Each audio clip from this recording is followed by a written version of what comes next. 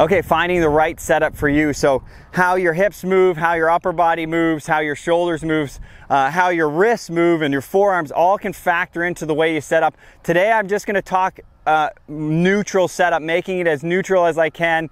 It's hard to customize it for everyone without seeing your motion or seeing your assessment, but this is a good way to start. So I would typically go both feet slightly flared, again depending on hip ranges, that's going to change. Arms sort of relaxed and hanging from the shoulders straight down. I'm looking at sort of the creases in the elbows. Again, this is neutral. I'm going to have those creases point pretty close to the hips. Some players, the lead elbow will be out a little bit more depending on their grip and their desired shot shape.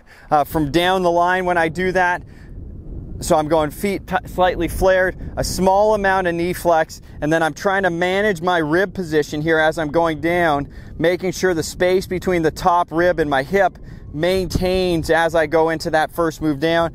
I don't want to crunch too much. I don't want to extend too much. I'm trying to go into the middle position. Again, this is neutral, not customized for you, but if you're like, how's a good place to start from and then adjust, this is a good place to start.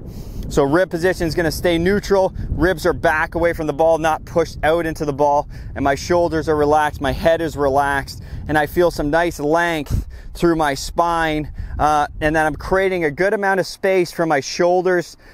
My ears to my shoulders are here. I don't see this left shoulder really high, or my lead shoulder high, or my trail shoulder high. I also don't see when my elbows are in that position. So if this shoulder is out forward, you see that elbow point back at the camera.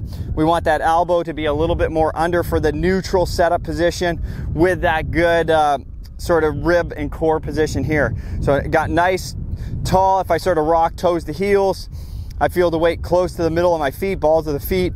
If I go left and right, I'm gonna set slightly more lead side for the irons for me. That allows me to move into my trail side. If I camp back here on this back hip, when I start to go, I'm gonna wanna go the opposite. So I might get going to my front side, then try to get to my back side. So again, depending on you, but I think for irons, it's really easy to start a little lead and then move into that back foot. So into that nice neutral setup.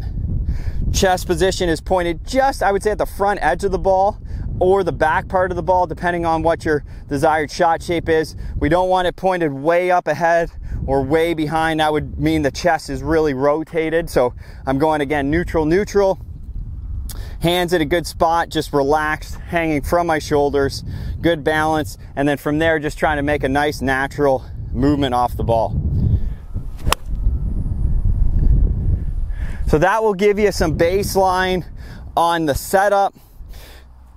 Some of the upper body cues that I'm looking at: neck position, shoulder position, arm position, foot position, sort of working down the chain, give you some things to start with. And then again, for each person, the setup could be a little bit different depending on how you move, your desired shot shape, what you're comfortable with. So make sure you're okay adapting it, but that's a great spot to start from a neutral setup position. If you need any more help or guidance for your game, make sure you check the description below.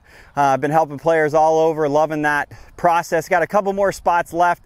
Not taking a ton of new clients on, but happy to help a couple more guys. So thanks for watching. If you have any specific things you want me to cover for your game, drop a comment below. Thanks for watching.